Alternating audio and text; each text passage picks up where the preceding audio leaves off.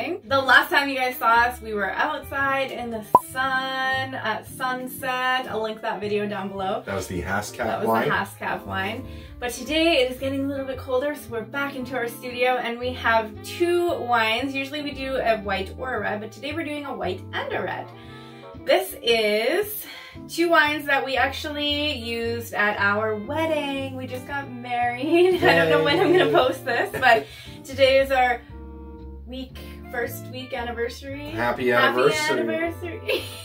1 week. Yes, so we have a white and we have a red. I think we're gonna start with the white though. And David, you wanna talk a little bit about it? Sure. Well, anyways, it's second Streetlight Estate Winery, and the name of this wine is Good. It's 2018, and let's take a look at the description on the back. A friendly wine that makes its best impression when paired with good friends, good conversation, good food, or good times.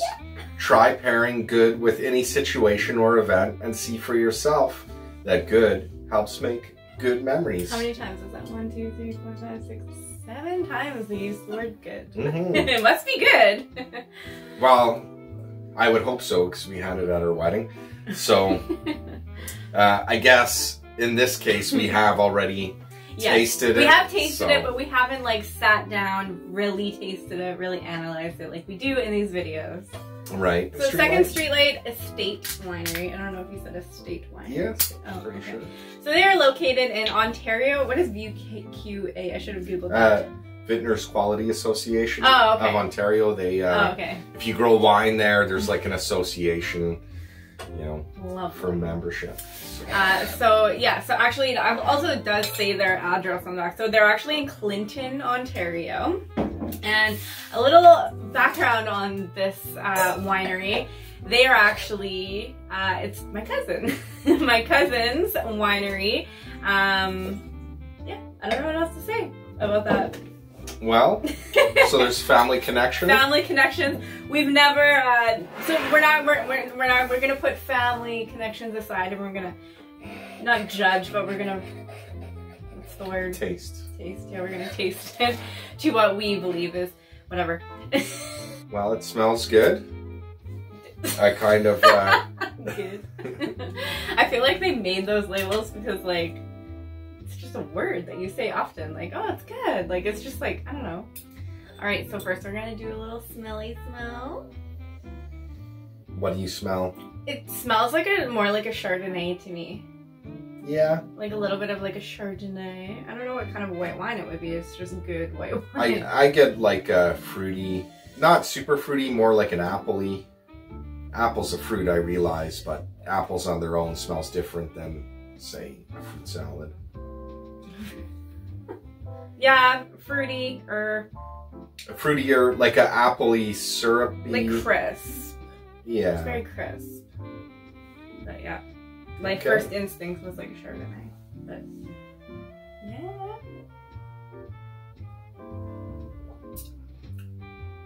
So can you taste the 2018 in there? No, I don't know. I can't taste a number. It's actually very good. Gotcha. I get a little bit of, you know, a slight acidity, kind of like a Chardonnay. Yeah. Almost like a Pinot Grigio, but not so sweet. Hey, it's not overly sweet. It's just like the perfect amount of like sweet. Yeah, like some whites, they tend to go a little bit heavy on the sweetness. This one here, you get a nice balance. Like there is sweetness to it. It's not exceptionally dry, but it's not, you know, like a lot of those wines that you see these days and they're whites and it's like, you know, like a relaxed Riesling and stuff. They're good. Stay away from them. Yeah, they're just too sugary, hey? Yeah. And so this has a nice balance that I think it would pair good with just about anything. Yeah, for sure. I want to say like pears as well. Yeah, I get the pear. And it's like a clean flavor. Yeah, it's clean and like it's sharp. Sharp? What's wrong? I don't know, I keep hearing this. It's like a sharp, clean like look. Is it my turn? Maybe. Yeah, it's your turn. It's a sharp, clean, like just the look of it and everything is very like it's not very syrupy. I think it's great. No, it's good. It's good. So for a cheese here, today we're gonna Manitoba made local Bothwell cheese, and this is the jalapeno Monterey Jack. And when you put jalapeno in anything, it usually makes it delicious. So on that note, isn't that true? Yeah, sometimes. I mean, jalapeno can be pretty overpowering. Although they you put them in your subs at Subway. Actually, no, I don't. No? I don't. Is that the banana peppers? I do banana peppers, right? What's banana peppers, jalapenos? What's the difference? A big difference. All right, so let's try a piece of cheese here. Like white cheese with the white wine. This is one of my favorite cheeses. So good. I like that kick of jalapenos. Yeah, and actually goes very well with even jalapenos and chocolate tastes great. Look it up. No, I think definitely if you're gonna drink this wine, drink it or eat. Or if you're gonna eat something with this wine, a charcuterie, if you may, get some spicy in there. Yeah. It'll definitely bring. It pairs good because the wine is nice, crisp, and clean, and then you're not like. Say if you were to have the cheese with a little bit of kick and drink milk, you would be toning the flavor down, but this just complements it just right. And again, because it's not really sweet, you don't get any weirdness happening with the flavor of the cheese. Myself, I'm a red wine drinker, but I would definitely get this white wine. It's very crisp, and I don't even need more. Well, with the good, you're not sampling the other good food. So, it's just very, like, it's a very... This is a white wine I like. I'm not normally a big fan of them either. But anyways, today I made some kale chips. From our own homegrown kale. Yes, and if Melissa remembers, she'll put a picture here of this kale, or maybe over here. I don't know where she'll put it. But this kale, it's a special kale. And I believe it comes from the Isle of Man, which is somewhere, you know, close to England there, and in the United Kingdom. And it's like a kale that instead of growing close to the ground, it grows like 6 feet tall. Yeah. And it's called walking stick kale. It tastes like regular kale. Oh yeah, for sure. And we got some nice little crunchy chips going on here, and just salt, pepper, olive oil, bake in the oven, and you get that little bit of flavor. And let's see, that's a good combo too. Definitely the white and the kale chips. I think I like the cheese better. The amount of salt, I feel like in those, there's too much salt. Maybe when you're pairing it with the wine, I feel like it's too much. You know, a little bit, you know, I do have a tendency to oversalt food, but I grew up in a home where nothing was seasoned. It was like, here's your carrots, they were just boiled in water. Here's your potatoes, they were only boiled in water, nothing else. And so now as an adult, I feel like, you know, if the thing's worth eating, put some seasoning on it. Oh no. Sorry.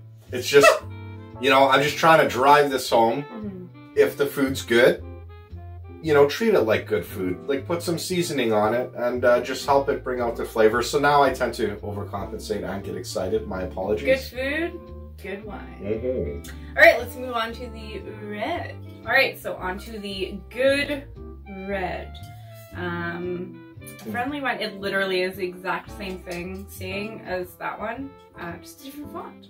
Well, but it's a 2017 this time. Oh, right, that's right. So that's the year we met, so hence it was appropriate for the wedding.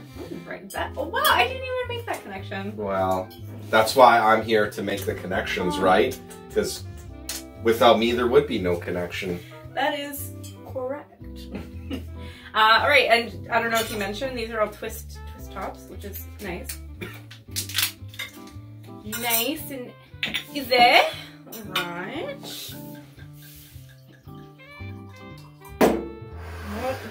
Rookie. All right. We're using all the wrong cups. How come, we're using... you know, what's going on here? Oh. I don't know, man. There we go. We're using all the wrong cups, but that's what makes these videos the best. So let's do a smelly smell. I right away hit like dark cherries and dark plums, you know, like some real tree fruit happening. Yeah. Just a dark variety. I almost want to say like prunes. This would pair really well with the cheese, but also like I feel like I'm also gonna like a dark chocolatey like. Yeah. Are you in that mood for a chocolate? Not really. Not really, but you think this would pair good with it? Well, we got those mints, but that's all right. Chocolate. I feel like bringing the mint into this would be too much. Cheers. Cheers.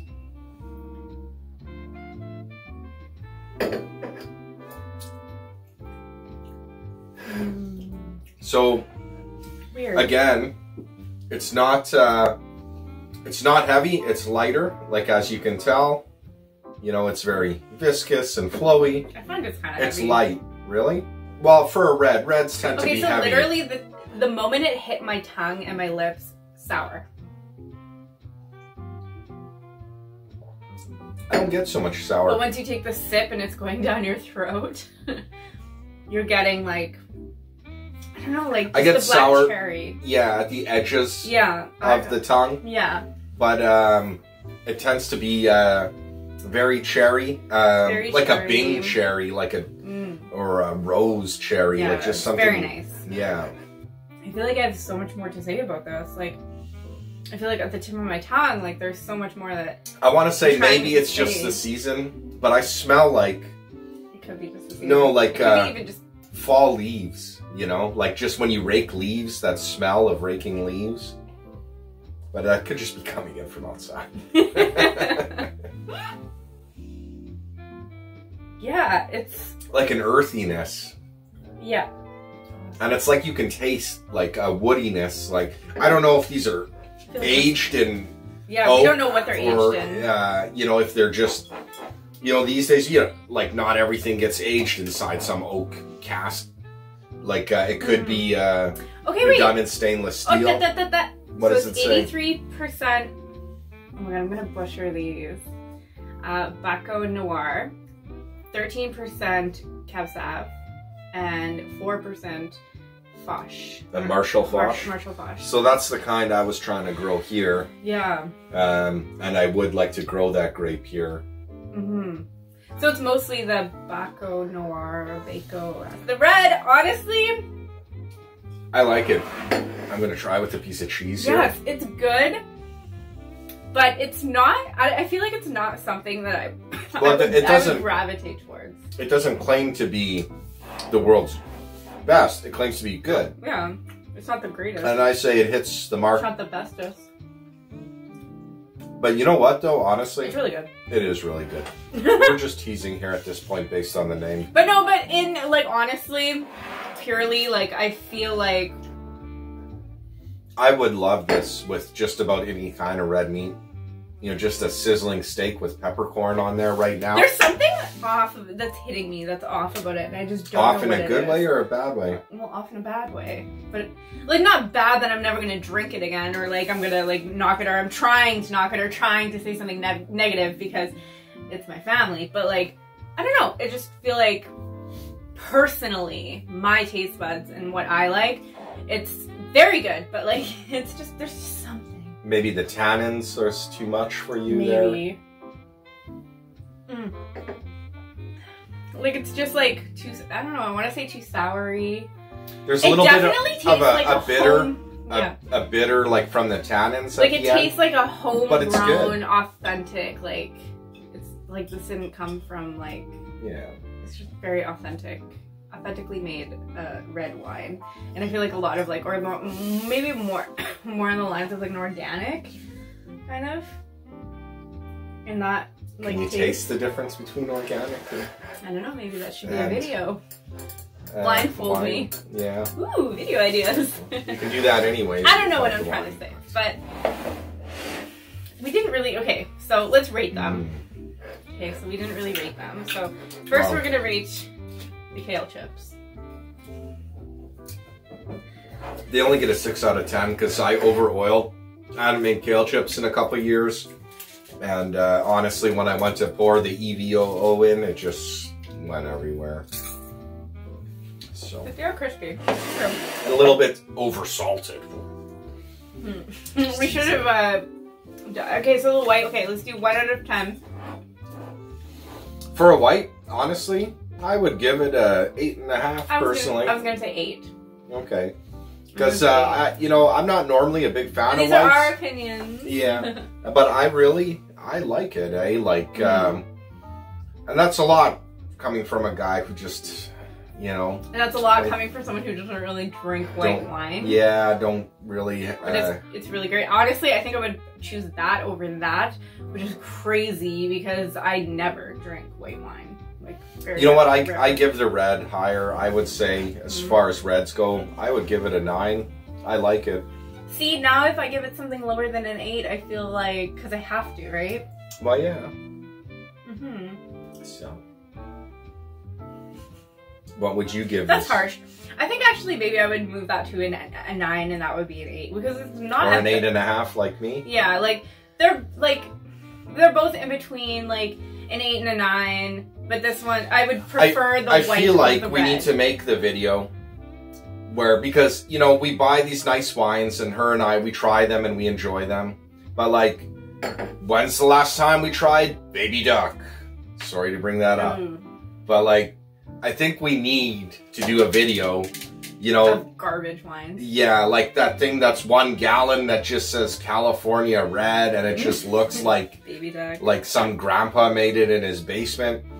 And like when you tip the bottle, there's just so much sediment stuck to the side of it, and it's like, oh, what happened? Different things. We can do like expensive and like cheap. Yeah, but you know, so it's hard to grade things, especially when you don't have a point of reference for what a 1 is versus a 10.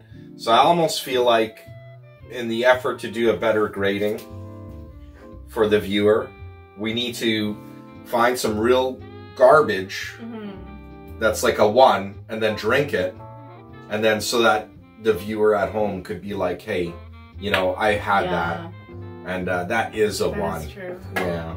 So I don't know. Yeah. Something where everybody could play along. Absolutely.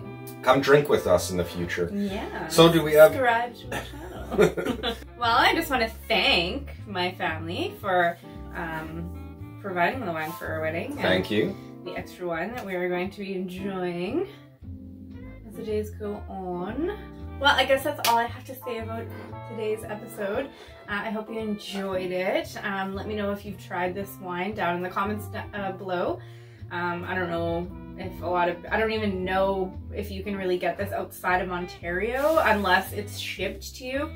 I do know they do shippings, I think. Maybe I should clarify that with them, but I'm pretty sure they have a website and everything that you can go to. secondstreetlightwines.ca. Yeah, I'll put all of their information down below. I'm pretty sure they have an Instagram and Facebook and all that fun stuff. If you want to check them out. Oh, we didn't really talk about price points. I do believe the price point was pretty good. It was between 20 and 25. I think I want to say like $22.99 or something like that for a bottle. But I will obviously put that on the screen right now for you guys. But if you enjoyed this, don't forget to hit that like button, subscribe to my channel, and I'll see you guys next time. XOXO MM.